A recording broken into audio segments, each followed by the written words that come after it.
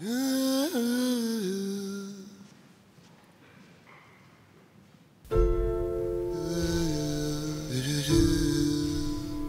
was 13 when I was told.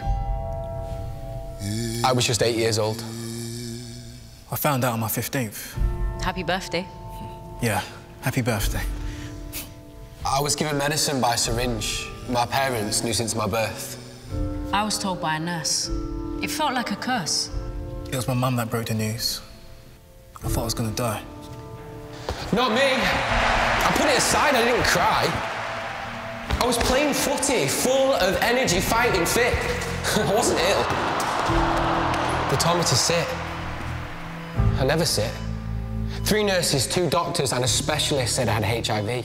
I was confused, it meant nothing to me. They assume you understand, but I really didn't know what it was, it didn't land. I thought it wasn't a big deal, I mean, I took it as a joke, but then I saw my mum and she was choked. In total shock, like brimming with tears, and only then did I feel fear. This thing I had must be bad. Why else would Mum be sad? When I was young, my mum died of cancer. I don't know if that's true, but when I asked, that was the answer. I grew up with it, in and out of hospital all the time. I took medication every day, but I didn't know why. I thought it was part of being a kid, that was what all children did. Then in year 8, we had a lesson on STDs. So I asked my grandparents, do I have HIV? They looked surprised, thought I already knew. But honestly, I didn't have a clue. It was never spoken about. Then one night it came up on TV. It was my parents and me. Comic Relief made an appeal from Malawi. Some despairing kids and their dying mum. There was a silence in the room. I felt numb. I thought, is that what I've got? It can't be, I'm totally healthy. Those images are still with me. My mum said, never tell anybody. People will reject you. They'll know you got it from me. Just lie. Like a fool, at primary school, I broke her rule. I told a friend who told his mum, who was scared and shared it with the headmaster, who broadcasted it faster than a newscaster during a national disaster to all the staff. And then my mum got hauled in to explain the appalling tale. By then, everyone knew. The head asked... Is it true? No. So she didn't get it through you? No, neither of us have HIV. Oh, good. Because I didn't think you were that kind of woman. What the hell did he mean? It's obscene to demean people like that, as if you're to blame and have to feel shame. It's not my fault, and it's not my mum's fault. There's no enigma to the stigma. People are stuck in the past. If I take my medication with dedication, then my viral load is undetectable. Yeah, undetectable. There's a very simple equation. U equals U. Undetectable equals untransmittable. And untransmittable means you can't get it from me. And you can't get it from me. Not through sex. If we had a baby, it wouldn't have HIV. It's outrageous. People think it's contagious. You can't get it from a kiss. From piss on the floor. From touching my door. From drinking my drink. From licking my sink. From touching my skin. From the clothes I'm in. From holding my hands. You haven't got AIDS. No, they're not the same. We won't die. We're totally fine. We don't need your pity. We just need you to be educated. At school, it's taught as an STD. But that's not how I got HIV. They're still saying if you get it, you die. But that's a lie. It's just a way of scaring guys into wearing a condom, but that's not why you should use a condom. Whenever you have sex, you should put one on. It's a manageable medical disease, like asthma or diabetes. But for some reason, it's not the same. Diabetics don't hide away in shame. They take meds just like us. So what's the fuss? Why is HIV used to cuss? My mother won't let me tell my brothers, so I'm not going to tell others. I lie to my own kith and kin. And that's another thing. I got it, but my siblings didn't. Even at home, I keep it hidden.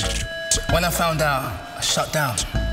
Headphones on, and I shut down. Skepta song, you know it.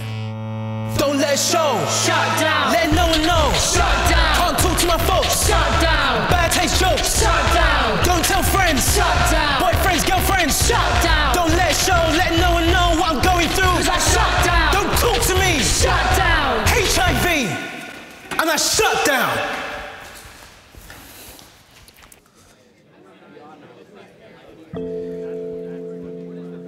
I was 12 when I found out. And for 3 years I showed no emotion. I was going through the motions. The rage had been building and it got to the stage where I felt like I was drowning. Now, I'd just been for my tests. I needed a rest. My mum asked me if I'd got more sweets. That was her way of being discreet. I completely blew a fuse, started hurling abuse, picked up the table, went completely mental. and threw it across the room. Then the chairs, the books, the broom. Mum backed into her bedroom, let me fume and shout. I had a tantrum and stormed out. And walked and walked. Since that day, we've never talked. Mum and me. We've never talked about our HIV. I wrote my mum a letter. Dear Mum, I believe if we spoke about HIV as a family, things would be better. I don't want to be the one lying to my brothers and sister. I don't want to keep anything secret from them or feel ashamed when I have to lie. Mum, I love you so much. I wish you didn't fear other people's judgment. You don't have to be scared. Please talk to me. No more secrets. I could never say that to my mum. Nor me. I didn't post it. Take your meds and you'll be undetectable. Sounds simple, doesn't it? But taking meds every day is really hard. It's ironic you feel well, and then you take your pills and then you start to feel ill. I've never had any problems with them. A lot of people don't get any side effects. They're lucky. Mine tastes like cement. I hate the scent. They make me feel so sick. I can't eat, I'm in pain, can't sleep, I vomit, spend hours in the loo or crying in my room. I'm thinking, am I going to be in this state for the rest of my days? This is my fate. Just let me fly away. Sometimes I switch off my alarm. If I miss one day, what's the harm? I know I shouldn't. But if I'm in a bad mood, feeling blue, I flush them down the loo. Oh God, if my mum knew. I had no control over anything at the time except my disease. Well, that was mine. I didn't believe life could fulfill me. I just thought, let it kill me. I started to get abdominal pains. My stomach would clench and quiver. It was affecting my liver. I was rushed to hospital as quick as you can. It was doom and gloom, but in the waiting room, my dad held my hand. He said, I love you. It was the first time he ever said that. Moving. I see things moving that aren't moving. Occasionally, I get hallucinations. I'm losing the plot. Hadn't told the doctors what I got. Suffering from fatigue, aggression, suicidal thoughts and depression.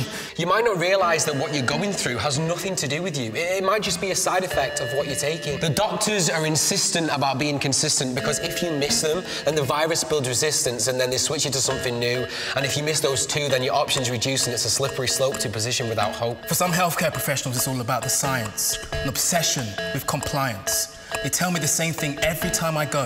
Stuff I already know. Scare stories about people who miss their meds. When you can't sleep at night and your head's not right. When you feel sick from the tabs and the tests and the stabs. When you're debased by the stigma you face. When you have low self-esteem and your medical team can't see that you're struggling because they're judging your adherence and ignoring your experience. It's very troubling. When I was moved from paediatrics to adult care, they didn't know who I was or why I was there. I was 16. It wasn't easy. I was sent to the ward for sexual diseases.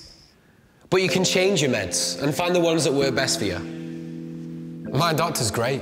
I mean, if there's something she doesn't know, she's not scared to say so. She doesn't judge my inconsistency, but works with me on a strategy. First, she rang me every day at home, and then she set an alarm on my phone. And when the meds made me sick, she said this will do the trick, and gave me anti-sick pills that worked real quick. She asks about me and all the things I do. She says, you can do this. I believe in you. I like the way she listens and shares all the decisions. She's the only one I confide in. To everyone else, I'm hiding. It's very hard telling people. Yeah, it is. There was a girl. I liked her and she liked me. We had great chemistry. But she didn't know I had HIV. I was 16, I didn't know what to do. I was too scared to share the truth. So I cut her off. Disappeared from her life, left her alone, changed my phone. She'll never know why. I was dating, and it got so frustrating because my girlfriend wanted to make love. I'd held back for a while, as I often do, but Lord above, I wanted to. So I told her the truth. She wasn't rude, she showed me respect, but that's where the story ends. She said, maybe we should just be friends. I met a guy, handsome and sweet. We'd been together for a few weeks, and I wanted to see what his attitude was to HIV. So I asked him what he knew. He said, not much. What about you? I casually threw him some facts to see how he'd react. I was encouraged by his curiosity, his lack of animosity. He passed the test and I was determined to tell him, but I thought it best to write it on my phone. If If I said it out loud, I might freeze or get thrown. I watched him read it with dread. Negative scenarios filled my head. I said to myself, if he takes it badly, it's not meant to be. But if he takes it well, he could be the one for me. It's long, innit? Yeah. There's so much to explain. I was waiting to be rejected, but what happened next was unexpected.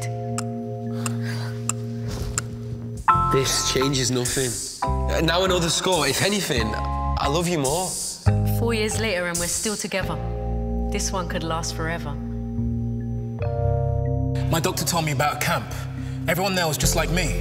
Young people born with HIV. It's not something I'd normally choose, but by then I had nothing to lose. My future looked bleak, but everything changed in that week. It was more fun than I thought it would be. I didn't have to lie, I felt so free. After a few days, we had a powerful bond. Though we hadn't known each other long, like I'd found a new family. I'm loved and happy here, and for me, that's pretty rare. My confidence has grown because now I know I'm not alone. We know what you're going through, and this is our advice to you. There's going to be a lot of confusion, a lot of doubt, a lot of anger that you have to work out, but it won't always be that way. That day will come when you feel okay. Sure, life's not fair, but there's support out there. You're not alone. You are not alone. Don't let it define you. We are more than just HIV. I have qualities you don't often see. I'm filled with love and empathy, and that's just the start. I am a great friend. I have a big heart. I will not bend. I had a low spell, been through hell, and now I'm coming back to terms with HIV. As part of a community. We're strong. We're tough. We're unbowed. We're responsible. We're wise. And we are proud.